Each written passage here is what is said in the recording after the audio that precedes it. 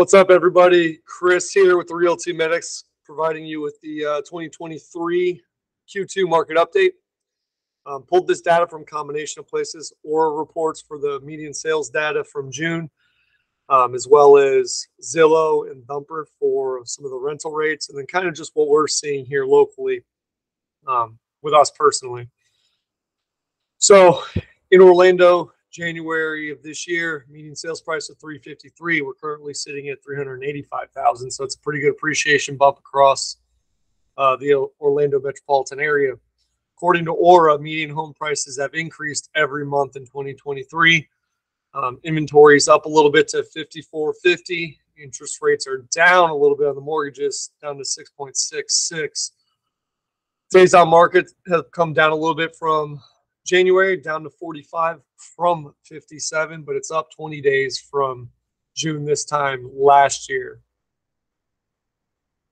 If you look at the graph, it's important to remember the summer times are the hot months. We saw some spikes last summer, as you see with the chart.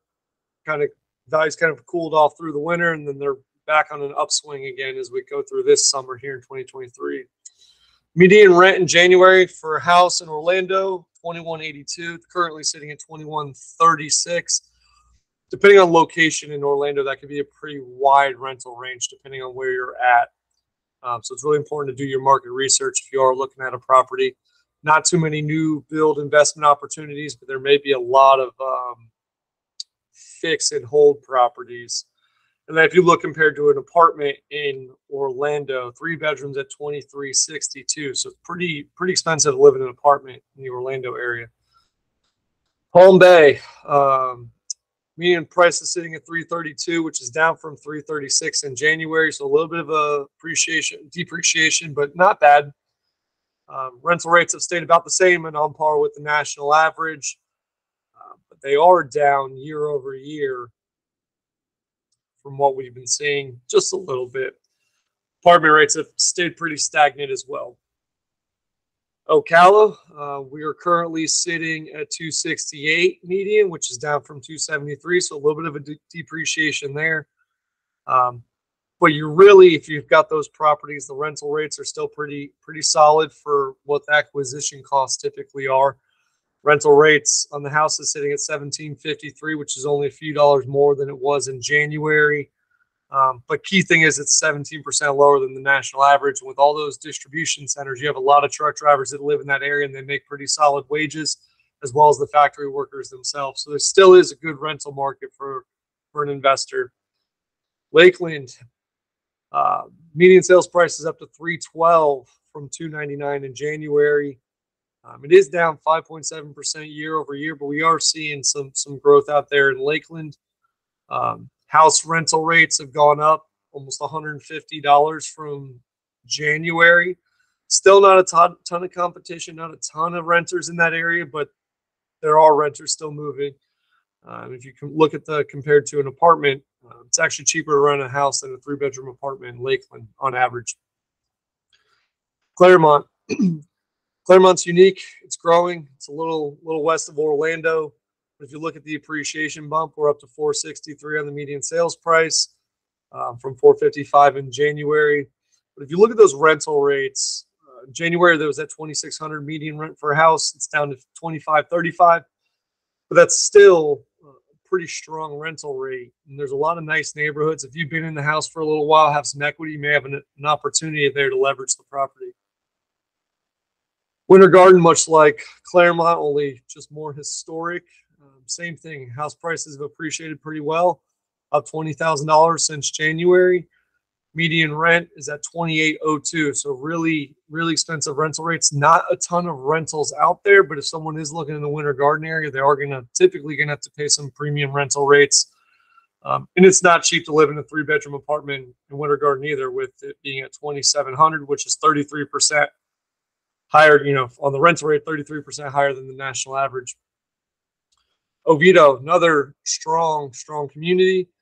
Houses have only appreciated $2,000 since January, but it's a desirable location, great schools. A lot of people want to be there, a lot of restaurants. You can see the center in the middle. It's the downtown Oviedo. If you look at the rental rates, those have gone up sitting at 2,500 in June.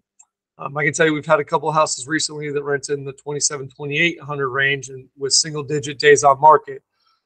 So we are seeing some really strong rental data, and much like the Winter Garden, Claremont areas, you've had the house for a while, you may be sitting on a really good opportunity to leverage that equity and upgrade to a primary. All right, Sanford. Sanford's seen a really big bump in median sales price up to 342 from just under 300,000 at the start of the year. Rental rates on houses sitting at 2045, which is right about national average, a little under. If you look at compared to a 3-bedroom apartment, 2,100 for a 3-bedroom apartment, you can rent a median house for less than an apartment.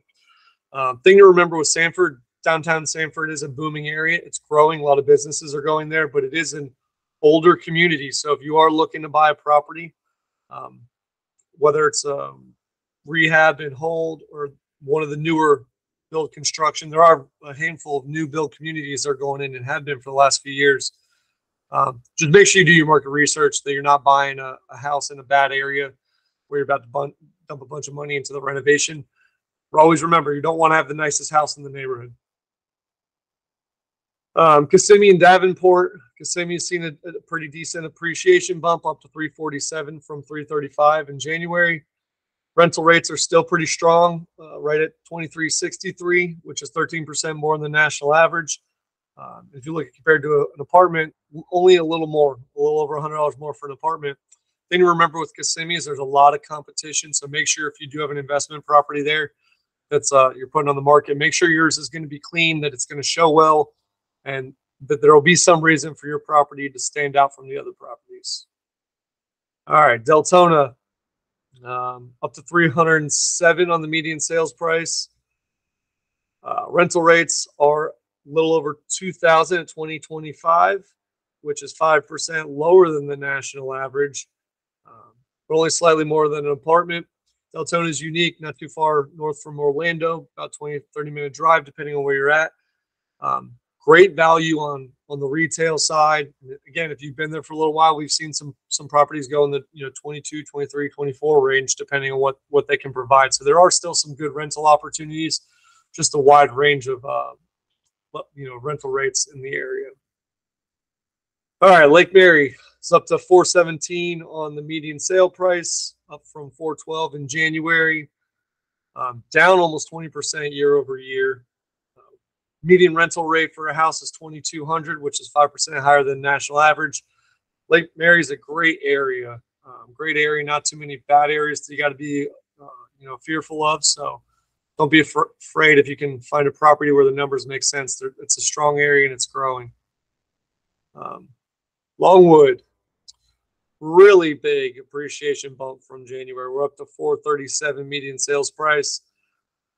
Median rental for a house is at 2,177, which is 4% higher than national average. Are down a little bit.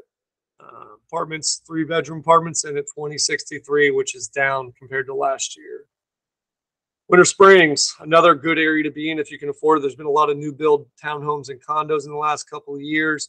Still seeing some growth out there with some more construction going on. But look at that appreciation bump, up to 445,000. Rental rates are sitting at 2,275 median, but again, there's a pretty wide range of houses. If you get some of those nicer properties, they can definitely rent higher, 25, 26, 27, 28, depending on the property, the niceness, the amenities, updates. So just keep that in mind. You may be able to find a property that you can flip and get some good cash flow out of it. Davenport, again, another good appreciation bump, up to 370 from 347, so about 23,000 appreciation so far this year. Pretty good. Median rent sitting at 2,300. Much like Kissimmee, a lot of competition down there, both short-term and long-term. So make sure your property is going to show well. Make sure it's clean. Make sure it's updated.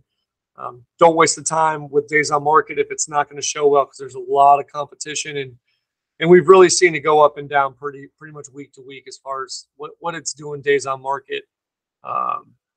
Some can go quick, some can be on market 30, 35 days just because of how much competition's out there. Apopka, same thing. median sales prices stayed pretty stagnant since the beginning of the year.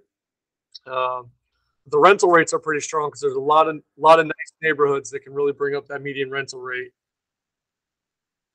So keep that in mind. All right, and then we conclude here with some comments from Lisa Hill, president of the Orlando Regional Realtor Association. We're halfway through the year. Orlando's housing market remains strong.